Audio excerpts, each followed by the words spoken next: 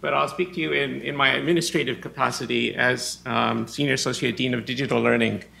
And so I'll return in many ways to Linda Bayer's overall message and theme and speak specifically to one question which the organizers suggested, which is the impact of learning analytics at an institutional scale on institutions. And I'll be very brief and very specifically focused on how this is happening at MIT and not in general and not in research. So this slide I'll come to in a moment, but I want to first start with this point.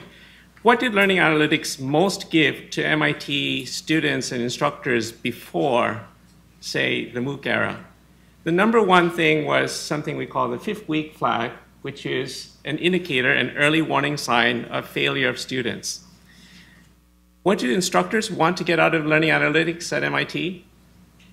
Almost nothing.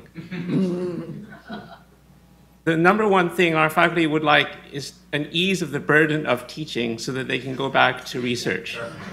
Just very candidly to you. And so easing the burden of having to deal with failing students really helped a great deal. There's another constituency at the university, though, for learning analytics, and that is students. What I'm showing here on this slide is what happened post the MOOC era, with the advent of the OPENEDX platform being used in something we call the residential MITx system at MIT. It's an instance of OPENEDX run and controlled by MIT, customized by MIT for our own students. And the numbers here show the uptake of the system in terms of students using it over the course of 2.5 years and number of courses. Today we're at about 40 courses which seriously use the platform, and this only includes courses that have used it for problem sets and a significant number of problem sets. Other courses use it for distributing handouts and videos and the like, but they're not included in this list. It's growing. It's widely growing, and it's also changing, therefore, the nature and the breadth and the depth of analytics that we can provide. Does the same story still hold true? Are instructors still only interested in, say, the 5th week flag? Well, learners are interested in one thing more, and that we've been able to provide, and that is new. And that's reflected by the diversity of classes that's now being provided. So we have courses that go all the way from introductory courses to graduate courses shown here.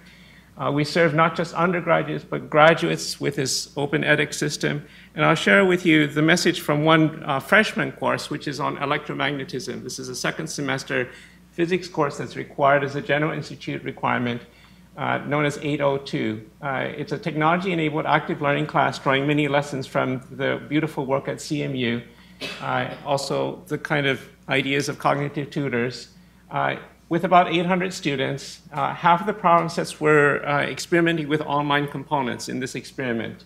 And in addition, there was a significant online electromagnetic simulation that was interactive that involved problems. So what did students think of this? Well, so here's a little bit of feedback in terms of a response to the survey at the end of the semester. I'm an MIT student in this class, and I'm writing to give you, the instructor, some feedback. I absolutely love the new way of doing problem sets. It lets me know that I'm on the right track and helps me understand the problems better. I know I'm preaching to the choir in many ways about instant feedback, but this feedback to our faculty, it's another kind of analytics. Feedback from the students was absolutely mind-boggling to our faculty. The notion that students would like their problem sets back earlier than 2 weeks, you turn it in, you grade it, and you move on. And also, I quote from the senior faculty member who ran this course and who is now chair of the faculty at MIT, Krishna Rajagopal, who said, I am astounded because the survey showed that 92% of the students liked this feature and wanted it again in another course at MIT. No course survey I've ever seen at MIT has had MIT students agree on wanting some change. And so the physics department rolled this out for all of its freshman courses, mechanics, electromagnetism, and is now doing it for quantum mechanics and a whole series of many other things.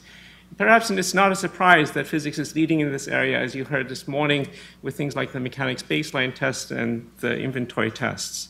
So where are we headed from this? Well, maybe the idea is that We want to go back to instructors and try to give some useful analytics to instructors. 3 weeks ago, we rolled out for the first time, after an enormous institutional effort, item response theory analysis of all items in all online courses that we're offering using the edX platform.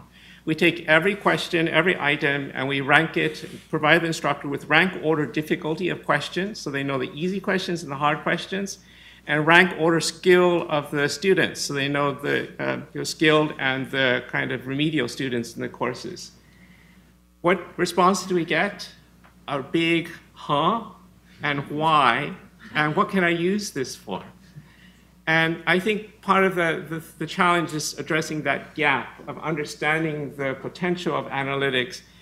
What we are doing at MIT institutionally is we have founded a digital learning lab with digital learning scientists who are postdocs that my office pays for in the various departments. We have about a dozen of these fellows, and they belong to the departments, but we pay for their salaries, and so they also are our ambassadors to a revolution that we're hoping will be seeded at MIT, so that these folks will then be able to, because they know much of the learning sciences, they'll be able to help our faculty interpret and make use of these kinds of numbers so that we may grow beyond something like the 5th week flag. Because right now, in terms of instructor analytics, we are really giving ourselves a 5th week flag. We're not really succeeding with that in practice at MIT.